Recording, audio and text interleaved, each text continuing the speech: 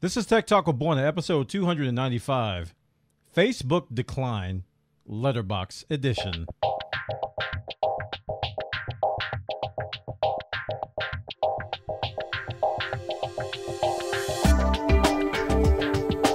Welcome to Tech Talk with Bwana. This technology podcast covers tech news and reviews for the entire week. And now here's your host, me, Bwana McCall.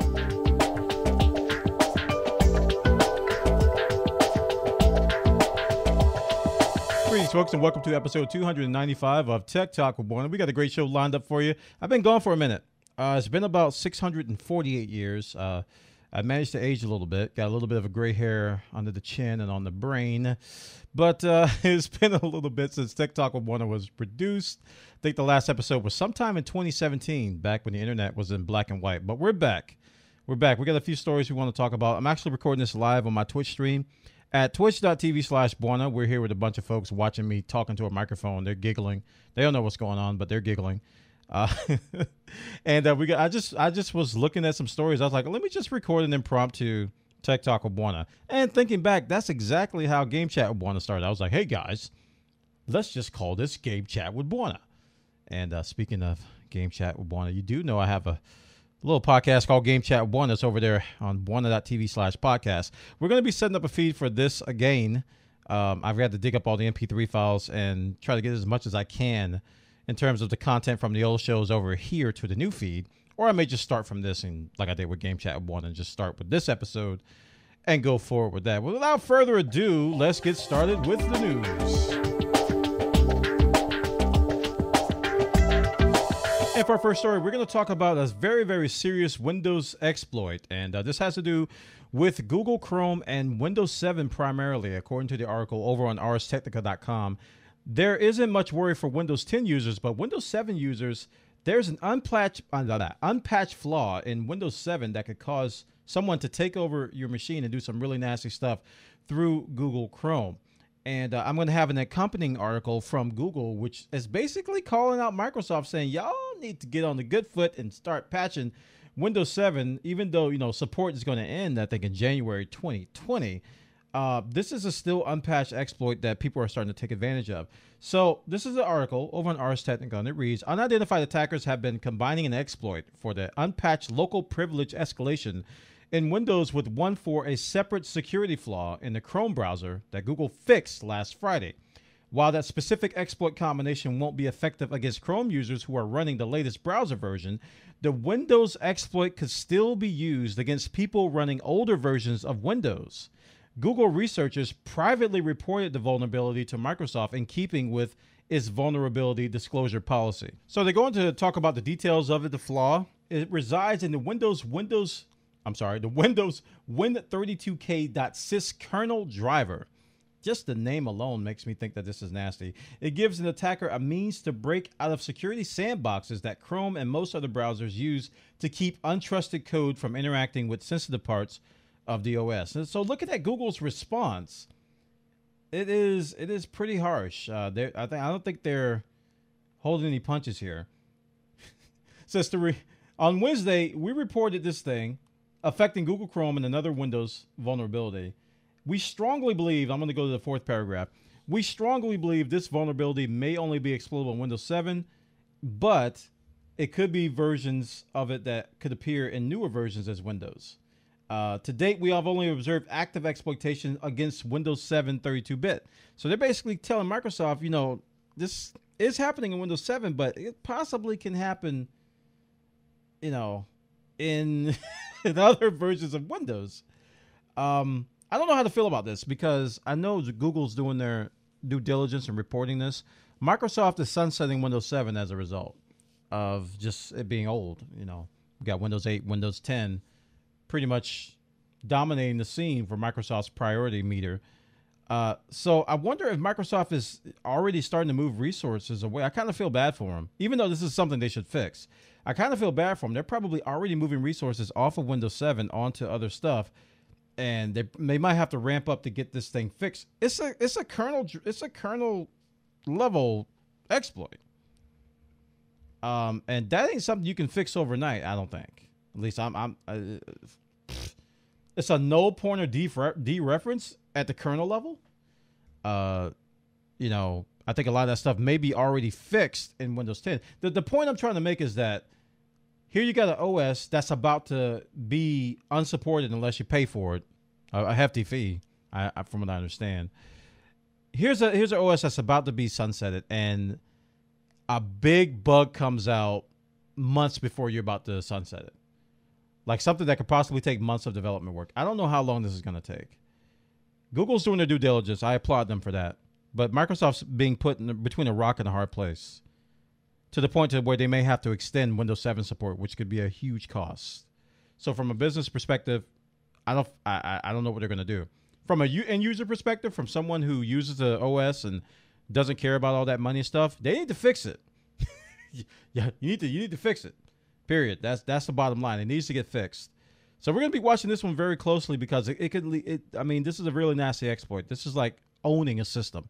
Back in the day, we called it pwn. For you young kids out there, we called it pwning a system. It's pretty low level, and you can do just about anything you want once you get a system exploited with this. Check it out, guys. Over on Ars Technica, they got the details over there. Also, Google, on their Google blog, talk about it. I'll put the links in the show description. You can check it out. 0-day exploit being currently exploited in Windows 7, but possibly could lead to exploits in the newer Windows OSs as well. And for our next story, we're gonna come from the department of the Bwana didn't know this department. Even if Bwana didn't know this, he didn't know this. Did you know that people can track your browser size? You probably did know that, but they use it to fingerprint your profile, essentially to track you across the web. This article comes from zdnet.com, and it's entitled Firefox to Add Tor Browser Anti-Fingerprinting Technique Called Letterboxing. Huh. So this is something that's been going on way back since 2015. Now, I'm surprised I didn't know about it. But let me read the article to you a little bit. Mozilla is scheduled to add a new user anti-fingerprinting technique to Firefox with the release of version 67 scheduled for mid-May this year.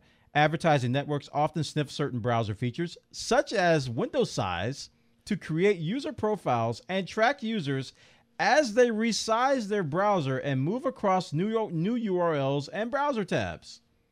Called letterboxing, this new technique adds gray spaces to the size of a web page when a user resizes the browser window. The general idea is that letterboxing will mask the window's real dimensions by keeping the window width and height at multiples of 200 pixels and 100 pixels during the window resize operation, generating the same window dimensions for all users, and then adding a gray space at the top, bottom, left, right of the current page.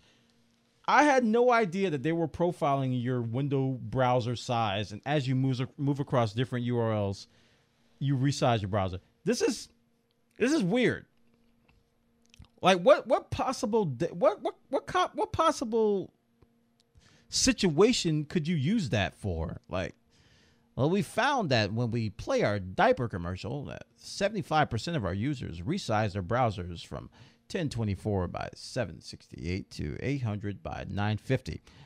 This data supports the technique that we're using, supports and not only endorses, but also encourages one to buy diapers.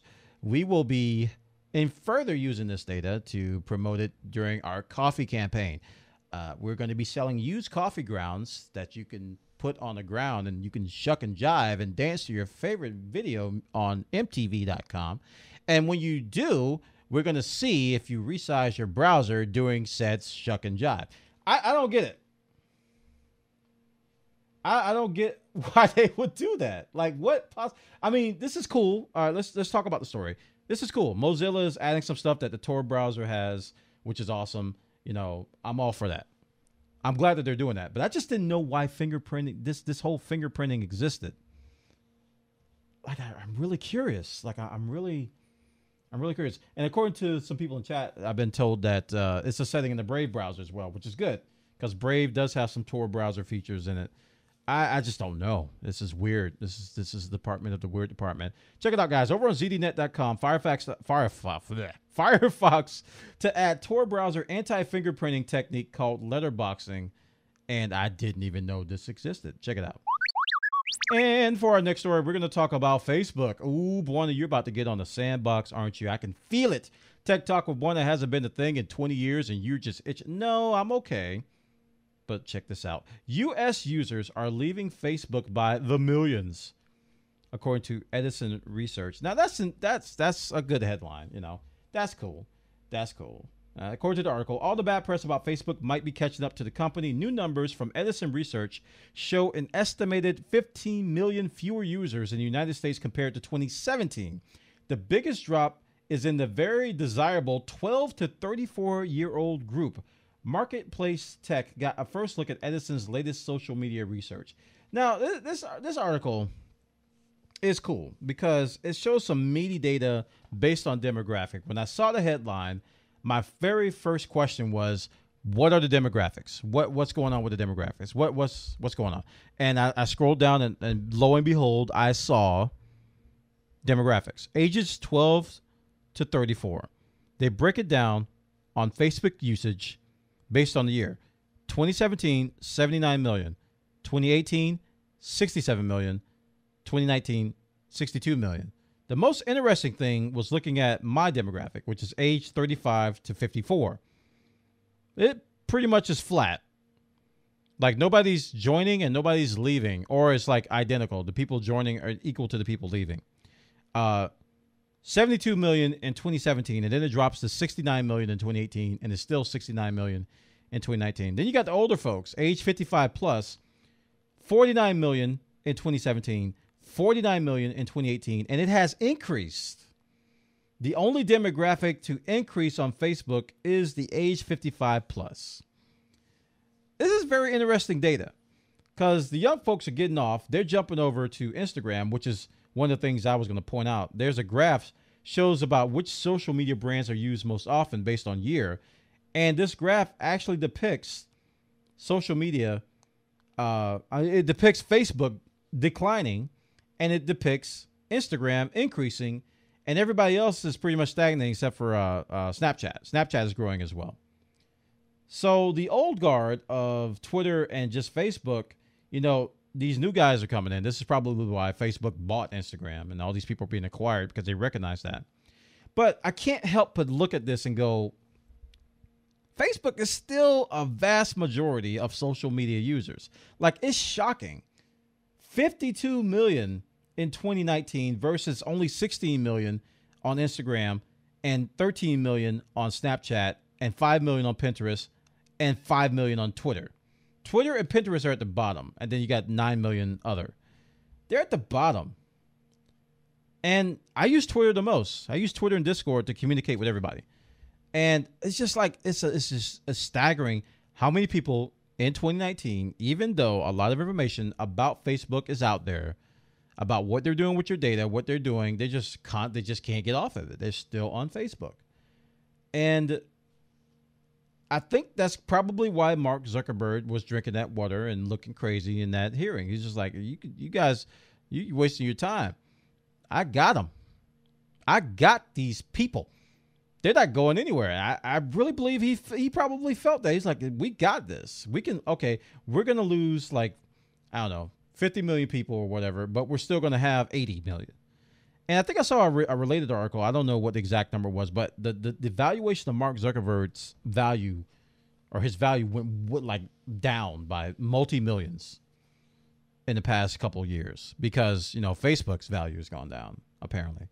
So he's losing money, but I mean, if you got $20 and you lose a quarter, I mean, you'd be like, all right, I'm okay. Or no, not even a quarter. If you lose like 2 cents of your $20 that you got, you're like, oh, you know, it's like a very small percentage of what this man's worth he's losing. He probably doesn't even care.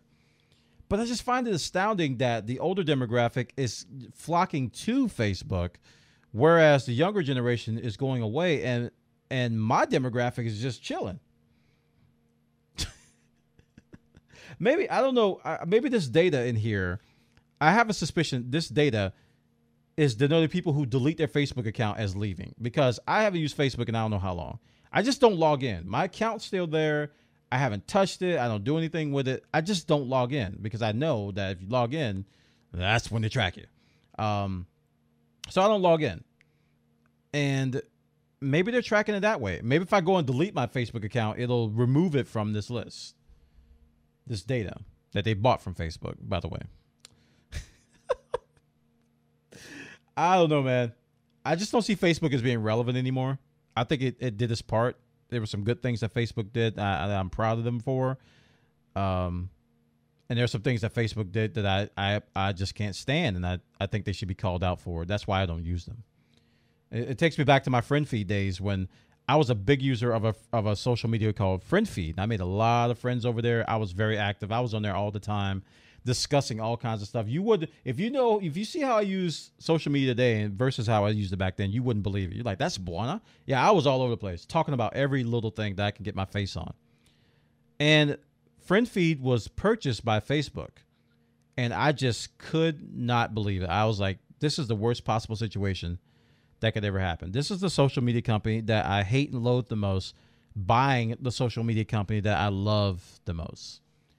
And essentially, that's history. That's how it all happened. And now, years later, Facebook has gotten even worse, and I'm stuck on Twitter and using Discord, as my social media.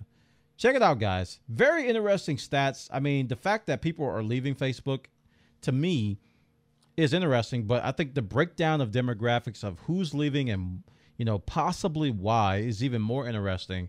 And we're going to be watching this very closely over the years. I can't wait to hear about 2020 and 2021, how many people are still leaving or coming back to Facebook, and what new social media darling will pop up by then. Check it out, guys. This is over on marketplace.org. They got the details over there. And for our next story, we're going to talk about you millennials. Did that trigger you? The Generation Zs. Generation Zs. This article over on USA Today is judging you, millennials. How do you feel about that? Let me stop. I'm going to make you upset before I even read the article. This article says, connected with thousands of friends, but feeling all alone. Millennials and Generation Z. I don't even know what age group is what anymore. Like millennials, Generation X, Z, Y, 4, Thursday, Friday, Saturday, burrito, Kappa. I don't even know. But this article talks about the idea of this new generation suffering from mental health issues, and that the separation of, this is my interpretation of it, is that there's a lot of people who think they have thousands of friends, but it's actually the exact opposite.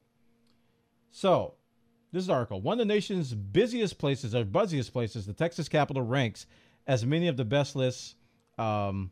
That's not the paragraph I want to read. Oh, yeah, it is. But Wilton wasn't feeling it. He lived near the University of Texas at Austin, but wasn't a student. Walking through the social megaplex that is UT Austin was intimidating, said, with almost 52,000 students all seemingly having fun. And he says, you definitely feel like you're on the outside. It's hard to penetrate that bubble. And this is Connor Wilton, a 24-year-old single guitarist who knew zero people in Austin and felt lonely at first. And this article goes on to say loneliness, with its well-documented ill effects on health, have been called an epidemic and a public health threat, especially among the elderly. But analysts are now learning that always connected social media mavens in the country's younger generations are also dealing with this thing called loneliness. So here's my thoughts on this, because we were kind of discussing this on the stream while I was getting prepared. I was talking about just the importance of social interaction, especially growing up when your brain is malleable and you're developing who you are, your personality, your likes, your dislikes. You're a very influenceable creature coming up. And I was talking about just the benefits of dealing with other people, how much it can do for you. And there's a lot of people who just don't like being around people, but have benefited from being around people. Like they have negative feelings and negative thoughts and stuff like that, but they're able to interact with others and they're able to adapt and adjust, and it makes them a better person overall, because you have to deal with multiple personalities in real life in multiple forms. You've got body language, you've got scent, sight, smell, all types of senses, voice, intonation, all these things you have to deal with to kind of read a person or not read a person that you don't get when you talk to them online. Now, somebody like to say, "Oh, Bwana, that's wrong. You know, online interactions are exactly the same as physical, but better." I'm like, well, you know, that's debatable, but I'll just say it's okay to be wrong, because physical and social interaction is something that I think children need to do. Like being separated from others, especially people in your own age group, to me is not a good thing for your mental health. I'm not saying that if you do this, that it's going to be a silver bullet to solve mental health issues. I'm just saying that it makes you a better person. Mental health issues aside, developing social skills and physically being near someone and talking to them and interacting with them can be awkward if you don't know how to deal with it. But guess what? You can deal with it if you keep doing it. And I think a lot of kids these days, and like a lot of parents these days, I'll say parents, not kids, because kids, they don't know. But parents will snatch your kids away from those situations as soon as they feel uncomfortable, as soon as they feel awkward, and they complain like, "Oh, I don't want to go. I don't want to try out for the team. I don't want to join the social club. I don't want to join the band. I didn't want to go home." You know, and that's normal for a kid to do that.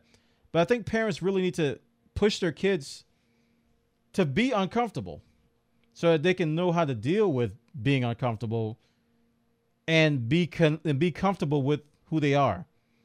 Because how do you know if you're comfortable with yourself if you've never been uncomfortable? It's a thought that I think some of these kids and parents need to learn from. And I know personally, Bwana, over the years, there was a lot of times where I didn't want to be around people, and I didn't want to be, you know, I just wanted to be a hermit. I didn't want to go outside. I didn't want to do anything. And I was made to go outside. My parents saw it early, and it made me the person I am. Like I can be an introvert, but I can be the best extrovert you've ever seen in your life. I'm good with people. I can make friends like that. I learned it from my father. He taught me a lot of techniques just by me watching them, just how to deal with people. And it makes you a better person. But necessarily, you know, being a better person and being good at something doesn't mean you always have to be comfortable. You know, I think a lot of successful people in the world will tell you that a lot of things and a lot of breakthroughs they had in their life and in their success was overcoming that fear to break through a barrier to be something greater than what they think they could be. And that comes from being uncomfortable. You know, it's like lifting weights. It's like growing a muscle. It's going to hurt. But at the end of the day, when the pain goes away, you're going to be stronger as a result. So I think these millennials, I think their mental capacity and their mental, or Generation Z, whoever they're talking to, I think their mental workout skills are weak because they don't push themselves. They pull back and they revert to the comfortable solo introvert lifestyle to where they're not pushing themselves from a social interaction standpoint. Humans need to be near each other. You can debate that until the cows come home, but I think humans need other humans. And when you're not, I mean, this whole idea of loneliness that they're talking about is that you miss people. And you think online people is going to replace that, and it actually doesn't. Check it out, guys. That's my soapbox of the day. USA Today's got the article. Millennials Generation Z connected with thousands of friends, but actually feeling all alone. And that concludes this episode of Tech Talk with Bwana. Thank you, everybody, for coming by as we get back on the horse again. This is probably the 56th time I have been gone for 3 years and then come back and do a new episode of a podcast. I'm kind of glad I'm going to do this. The initial plan is to do this every Friday. I've been doing I'm going to do Game Chat 1 every Wednesday. I think the initial plan is just to do this every Friday on my live stream at twitch.tv/Bwana in the morning and just do all the production when I usually stream. I think that's a good idea because I don't have a lot of time outside of when I stream and when I'm producing my content. I think if I make one of my streams a live recorded show, not necessarily a live show, but a live recorded show, this might make things a little bit easier. Check out my live stream at twitch.tv/Bwana. You can find me streaming there almost every day. I stream every day except for Wednesdays and Sundays, 10 a.m. and then I go back again at 8 p.m. Eastern time. You can find me on YouTube at youtube.com/Bwana, Instagram.com/Bwana. Join our Discord, discord.gg/Bwana. I am all over the place. Go to Bwana.tv to see my blog posts and my podcast, including this one, Tech Talk with Bwana. I think you'll have a great time if you do. Check out my sponsor, Corsair. Go to go.corsair.com/Bwana. Buy some stuff. It's good. It's actually pretty good. Check it out. All right, guys. I'll see you probably next Friday. Today is March 8th. I'll probably be back next Friday with a new show.